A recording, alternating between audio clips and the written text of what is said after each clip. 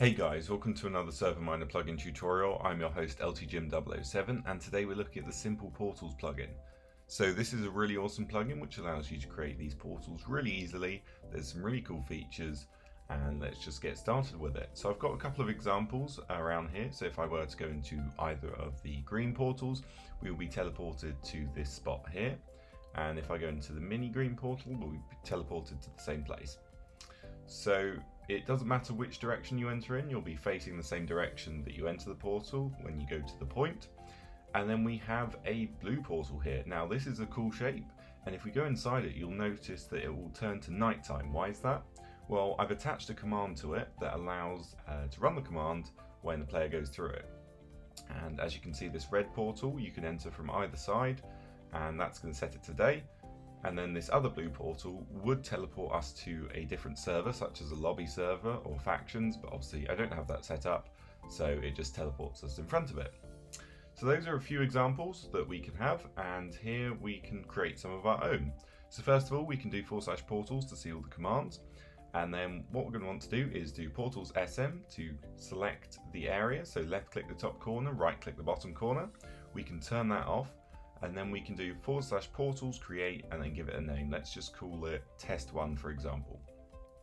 Now we've done that, you can see the inside is highlighted, and if we go inside it, we'll be teleported on top. Why is that? Because we haven't set a location to be teleported to yet.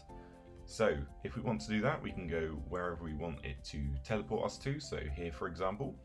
And then if we do /portals SL for set location, and then test1, and that's going to set location, and if we go through the portal now, we are going to be teleported to this location.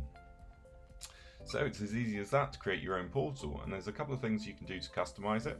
So if we were to do /portals and then SR followed by test1, that will show the region that it's selected, so just the 6 inside blocks.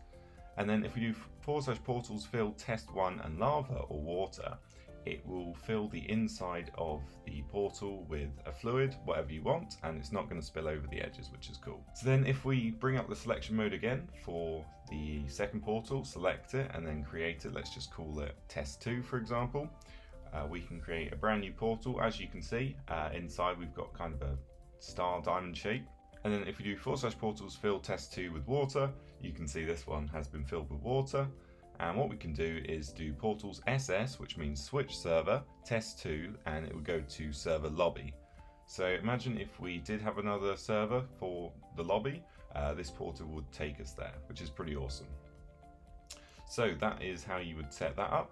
And if you want to add a command to your portal, all you need to do is portals add CMD test1, and then the command, so we could do night for example, and then a colon followed by either player or console. So we're going to have the console run this command, and if we hit enter and then go through this portal, it will set it to nighttime. There we go, as simple as that. And obviously if you do portals help, you can see all of the different commands. You can click next page in the chat, which is pretty awesome, or previous page. And this will just give you a long list of all the different commands. So if you want to get rid of the commands, you can do portals clear CMDs test1, and then obviously it's going to clear all of the commands we set for it. And if we jump in the portal, it's no longer going to set us to nighttime. So here we are on the spigot page, and as you can see, it's updated to the latest version of Minecraft 1.14.4. And as you can see, there are loads of different features. Here are all the commands and permissions. And then if you need any help, obviously you can contact the developer on either Discord, email or Spigot. And if you want to have a server to host it on, check out ServerMiner.com for the best and cheapest hosting around. If you want to check out other tutorials, link in the description. But that's it for me. Subscribe, like, comment, and I'll see you next time.